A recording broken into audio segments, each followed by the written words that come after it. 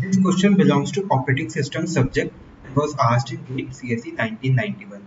So the question states, choose the correct alternatives, more than one may be correct, and write the corresponding letters only. Indicate all the false statements from the statements given below. We need to tell which all are false. So option A, the amount of virtual memory available is limited by availability of secondary memory. Any implementation of a critical section requires the use of indivisible machine instructions such as test and set. The LRU page replacement policy may cause thrashing for some type of programs. The best fit techniques for memory allocation ensures that the memory will never be fragmented. So let us see all the options one by one. So what is a virtual memory? So suppose we have hard disks. Hard disks generally comes in what size? They comes in 1 TB or 1024 GB of hard disk. Now we have certain processes.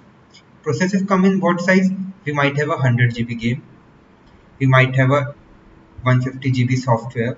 We might have a 10 GB file.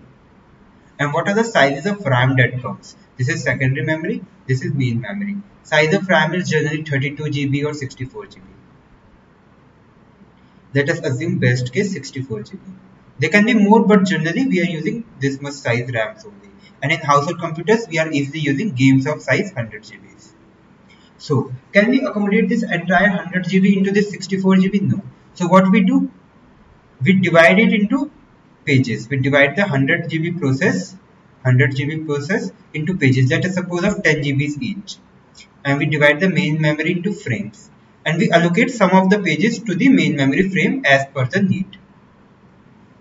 So we can accommodate it. But this entire process need to be in secondary memory, 100 GB. Which means this 1024 should be at least greater than 100 GB. Which means secondary memory size should be at least greater than equal to process size. Or basically all processes size. So the amount of virtual memory, which means the size of process available, is limited by availability of secondary memory. Yes, this is true. Now let us see option B. What option B states? So option B says, any implementation of critical section requires the use of indivisible machine instructions such as test and set. Okay, so we have certain approaches for critical section. First are hardware based approach, which require any support from the hardware, and the second one are software based. Now hardware based, even the semaphore is a hardware based solution. Even we have interrupt based solutions. We have TSL, which is test set log based solution. These are all hardware. But we also have purely software solutions like Peterson algo. It's a purely software based algo. Let me show you the algo. So this is the Peterson algo. So how it works? It takes a 10 variable flag and false, and this is the program which process 1 need to execute P0, and this is which the second process need to execute P1. And it makes sure that we have critical section solved for this problem. But this is a purely hardware based solution, not a software based solution. Thus, the option is saying any implementation requires the use of indivisible machine instruction, but Peterson does not require any support from hardware. So this option is false. Now let us see option C. So what option C is saying? Option C is saying the LRU page replacement policy may cause thrashing for some type of programs. So what is LRU? LRU is least recently used algo. And what is thrashing? Thrashing is a condition in which most of the time is spent in resolving the page fault. Page fault time is very high, which means we are getting very much page faults. Now let us see how LRU works. Suppose we have the request frames as 1, 2, 3, 4, then again 1, 2, 3, 4, then again 1, 2, 3, 4. But main memory has just 3 frames allotted for this process. So what we will do? First we will allot 1, okay, then we will allot 2, then we will allot 3. Now when we come to 4, we see the main memory is full. all the frames have been allotted.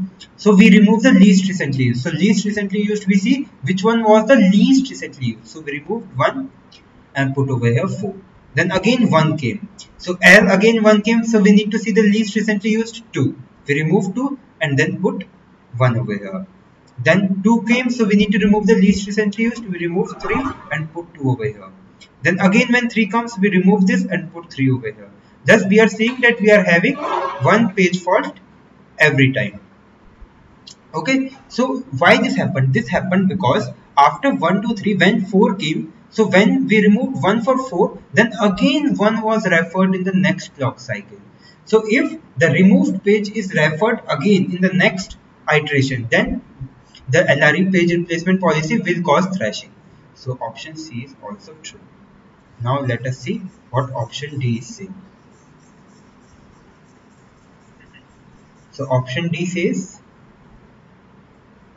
the best fit techniques for memory allocation ensures that memory will never be fragmented. Okay. So what is best fit technique? Let us suppose we have a memory like this. Now we have certain partitions. This is a, let us suppose 10 KB partition. This is 20 KB partition. This is 33 KB partition. And this is 13 KB partition. Now we have certain requests. Let us suppose we have a 10 KB request. We have a 12 KB request. Then we have a 30 KB request. Then we have a 40 KB request. Let us suppose 35 KB request. Yeah. Okay. So what happens is that, let me do it 40. Yeah. Now it will be perfect. So best fit means we will allot the minimum size available to a given process. So 10 KB. We see the minimum. Minimum is 10. Can it allot completely? Yes. So it's done and dusted. Now 12 KB. The minimum is 14. So we will allot here 12 and this 2 will be wasted. So what is this? This is called internal fragmentation and it can't be used again. Now we have 30 KB. So minimum is 20, not allotted, this 33. So here we will allot 30 KB and 3 will be internally fragmented. Internal fragmentation. Let us suppose it came to be 25. Now we have 25. Now 20 space is not available, but see, here we have 20 KB. Here we have wasted 3 KB.